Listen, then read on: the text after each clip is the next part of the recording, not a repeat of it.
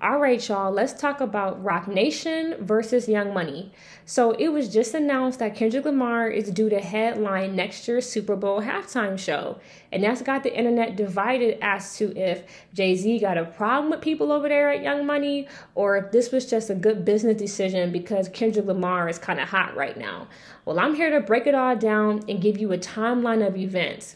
When it comes to Jay-Z and people over there at Cash Money, Young Money, he has had a problem with them for years now. Jay-Z and Birdman don't have the best relationship. Jay-Z did try to take Lil Wayne as an artist from Birdman a couple years back, but Lil Wayne stayed loyal to Cash Money and Young Money. So that's just one thing I want to put out here. On an executive level, Birdman and Jay-Z are not friends. When it comes to Lil Wayne and Drake and Nicki, Lil Wayne has had, again, a beef with Jay-Z before. You know, them two have taken shots at each other in lyrics before. We know this stuff with like the kidnapping and the baby money lyrics. You know, I'm going to put that in the video so y'all can see, but that's been an issue in the past.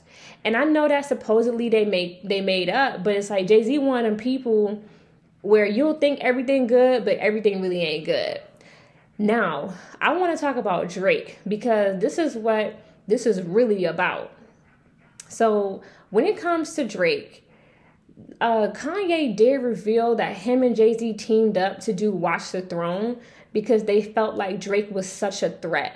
And he was a threat, and he still is a threat because Drake has surpassed a lot of people's numbers. Like, he really do got the numbers. He really is selling. He really is talented. You don't gotta like the guy, but you can't dispute his talent and his numbers and his legacy. Same as Nicki Minaj, and I'm gonna get on that. I'm gonna tie this in. So Jay-Z has definitely always had an issue with Drake. And this whole situation with Kendrick Lamar, I've been telling you guys as well. Kendrick was approached by some record label people to get into a beef with Drake. And it's starting to come off like some of those record label people were people from Atlantic and or Roc Nation. And just follow me here. I'm not saying Kendrick Lamar isn't a big artist. He is a big artist. He does have Grammys. He does have a Pulitzer Prize. But is he that popular or mainstream? No. He's known for making more conscious music. And again, he does have popular music. But his music is more for the conscious crowd, for the woke crowd. So he's not as known for pop hits or even mainstream rap hits, again, as a Drake, as a Wayne. You know, shit, even as like a J. Cole, like he's not really known for that. And so with all of this stuff with the Not Like Us, just catch how they made it such a catchy beat, and you know, they just really hyped the song up. The song has got a lot of play. Every time you turn around, they're playing Not Like Us because this was a direct shot at Drake, trying to take Drake's career down. The fastest way to take somebody's career down, they did this with Michael Jackson. The fastest way to take somebody's career down is to get them involved with PDF file allegations, if you catch what I'm saying. See what I'm saying? Once you start involving children, you know, and all of that, people start to look at somebody different. That's the same thing, again, even with Nicki Minaj. When the industry wants to tarnish you, they did this with Michael, R. Kelly, and I'm not saying that these people are innocent. I'm just saying that this is the industry. Everybody is involved with moving young people place to place, and everybody is involved with young people in some way, shape, form, or fashion. But when they start to reveal that to the public, that's a way that the industry turns against its artist.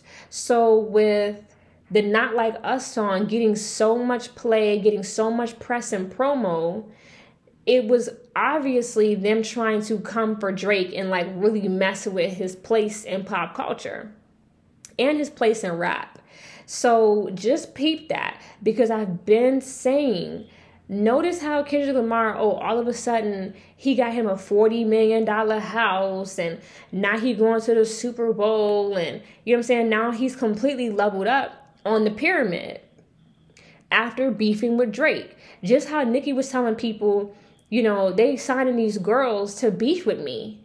And this is just proof that, again, that really happens. There are labels who will put money behind you to do their dirty work. So I've always believed that was the real premise of Kendrick having an issue with Drake, is because the industry wants to take Drake down, particularly people over there at Roc Nation.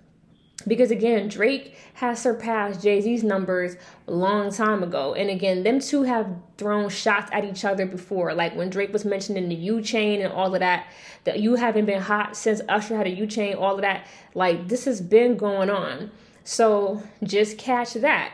And now again with Kendrick going to Lil Wayne's hometown to perform what? Not Like Us. That is a direct shot at everybody over there at Young Money. Because we all know that Lil Wayne should be, as the most commercially mainstream and successful artist out of New Orleans, he would have been the perfect pick, or the perfect pick to headline the Super Bowl. It would have made sense. He could have bought out Master P. Unfortunately, Mystical is in jail, but he could have bought out Juvenile. Again, the rest of the guys from the Hot Boys, like, he really could have bought out a lot of successful, New Orleans artists. He definitely would have bought out Nicki. He might have bought out Drake. Drake be acting like he don't like people over there at Young Money anymore. But he would have definitely put on a show, and Jay-Z couldn't have that. So that goes to show, yes, this is a direct shot. What continues to solidify that it's a direct shot to everybody over there at Young Money, the entire Young Money camp as a whole, is because Megan Thee Stallion is going to be hosting the VMAs in Nicki Minaj's hometown of Queens. Don't forget that. Nicki is from Queens. Nicki and Megan have beef. Again, who signed Megan? Jay-Z. What has Nicki been saying? Just how they signed Cardi B so she could try to shake up Nicki Minaj's place in rap, they also signed Megan so she could try to beef with Nicki and shake up her place. Like, there's, again, real corporate giants who be out here, ordering hits on people. And so it makes perfect sense that, oh yeah, we're going to have Megan perform another diss song in your hometown. So I'm just saying, just peep game with this stuff. Like, we're not making everything up when we say, like, again, people over there at Roc Nation really be out here doing dirty work. Him and Desiree Perez, Jay-Z and Desiree Perez. And, they really got an issue with people over there at Young Money. So I just wanted to do a quick breakdown of this and really tell you guys, this is not just business. This is industry, politics, and beef. Let's talk in the comments.